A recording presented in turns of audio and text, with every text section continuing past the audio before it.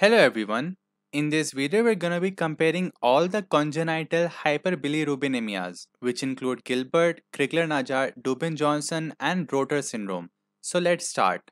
So first of all we are going to look at the physiology. We're going to see where the unconjugated bilirubin comes from and how it is conjugated. So you must be knowing that in the RBCs we have hemoglobin. Now this hemoglobin is broken into two things, the globin chain and the heme. Now this globin part of the hemoglobin can be further broken into amino acids. These amino acids can then be recycled. Now what happens to this heme?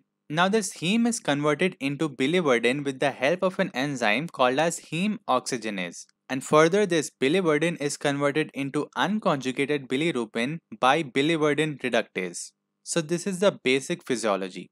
Now this breaking of hemoglobin into unconjugated bilirubin doesn't just happen anywhere, it mainly occurs in the reticuloendothelial cells. Now this unconjugated bilirubin has to be transported to the liver cells to get conjugated. But this unconjugated bilirubin is lipid soluble and cannot be dissolved in blood. So here is where albumin comes in. Albumin comes and binds to unconjugated bilirubin which helps to transport the unconjugated bilirubin to the liver cells. Now let's say that this unconjugated bilirubin has finally arrived to the liver cells. This unconjugated bilirubin will be taken in and the albumin will be left out. After this, the unconjugated bilirubin will be converted to conjugated bilirubin with the help of UGT1A1 or UGT. Now let's compare all the four syndromes.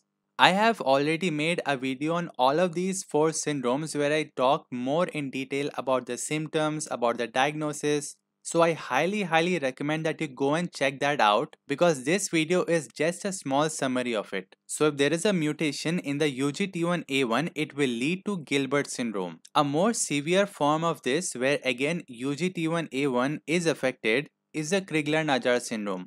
Crigler-Najjar syndrome is divided into type 1 and type 2. Where the type 1 is more severe than the type 2. Now there is a protein channel by the name of OATP1B1. If there is a defect in this protein channel, there will be Rotor syndrome. And there is another channel by the name of MRP2. If there is a defect in this scene, the person is going to have Dubin-Johnson syndrome. So this is a very quick summary on all of these four syndromes. Now these four syndromes can be divided on the basis of what is increased. So there are two syndromes where unconjugated bilirubin is increased and in the other two conjugated bilirubin is increased. So in Gilbert syndrome and both the Crigler-Najjar syndromes, there is an increase in unconjugated bilirubin. But in Dubin-Johnson syndrome and Rotor syndrome, conjugated bilirubin is increased. Now very quickly I'm going to go through a few very important clinical features which are seen in all of these conditions.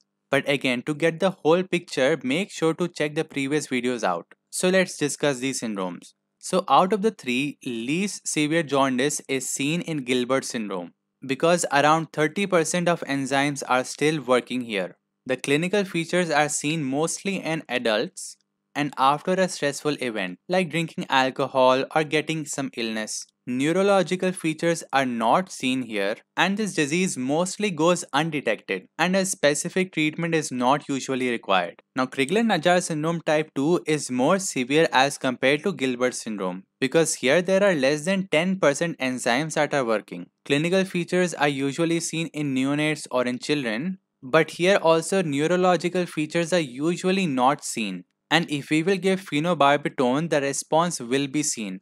What do I mean by this? So phenobarbital is an enzyme inducer. So if we will give this, the levels of UGT1A1 will increase. And after this, the unconjugated bilirubin will be able to convert to conjugated bilirubin and hence improve the patient's condition.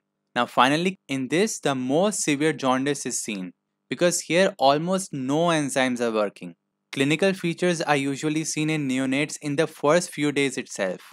Neurological features are seen in this condition and most of the times even after giving phenobarbital no response is seen and so liver transplant is required. Now let's see Dubin-Johnson syndrome and Rotor syndrome. So in Dubin-Johnson syndrome, as we just saw, MRP2 protein channel is defective. Bromsulfurine test is negative and on oral cholecystography, gallbladder is not visualized. Again, to really understand both of these points, do go and check the previous videos out. Here the porphyrin values are normal but black liver is seen. This is a very important point. Now in Rotor syndrome, the OATP1B1 protein channel is defective. The bromsulfolene test is positive and on oral cholecystography, the gallbladder is visualized. Here the coproporphyrin values are high but black liver is not seen. It is normal.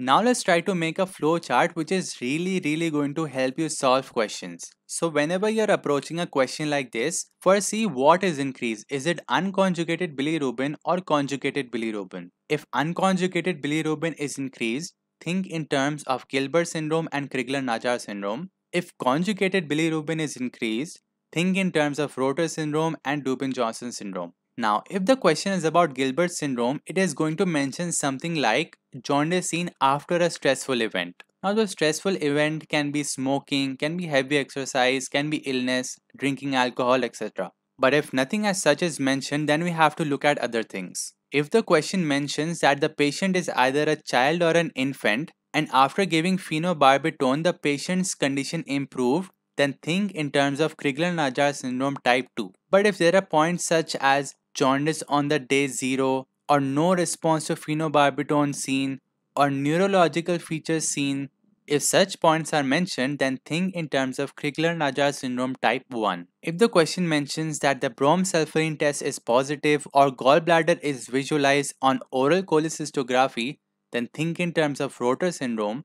But if the question says opposite of this or it says that the liver is black in color, then definitely think in terms of Dubin-Johnson syndrome. Now to get a good grasp on this topic, let's practice a few questions. You can pause and try to solve it yourself first. A 20-year-old male patient presents with intermittent episodes of yellowing of the skin and sclera. He reports that these episodes tend to occur during periods of stress, fasting, or illnesses and resolve spontaneously. Physical examination and lab tests reveal unconjugated hyperbilirubinemia. Which condition is most likely responsible for his symptoms? So first of all, let's see what is increased. Here we can clearly see that unconjugated bilirubin is increased. We can also see that the symptoms appear after stress, fasting, or illnesses. Both of these point towards a diagnosis of Gilbert syndrome. So hence our correct option is option A. Now, a 35-year-old patient presents with abdominal discomfort and hepatomegaly.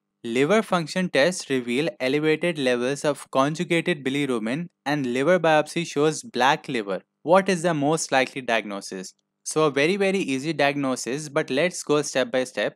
So conjugated bilirubin is increased and black liver is there. Both of these definitely point towards a diagnosis of Dubin-Johnson syndrome. Now, a newborn infant is brought to the pediatrician with severe jaundice within the first few days of life. The infant appears very ill and lab tests show extremely high levels of unconjugated bilirubin. There is no response to phenobarbital therapy. What is the treatment of choice? So here first we will have to make a diagnosis. So unconjugated bilirubin is increased. So it is either Gilbert or Crigler-Najjar. But as we can see that the patient is newborn, which is mostly seen in Crigler-Najjar syndrome, and also no response to phenobarbital therapy is seen. So it is more specifically Crigler-Najjar syndrome type 1. And so the treatment of choice in this condition is liver transplantation. Now our final question of the day.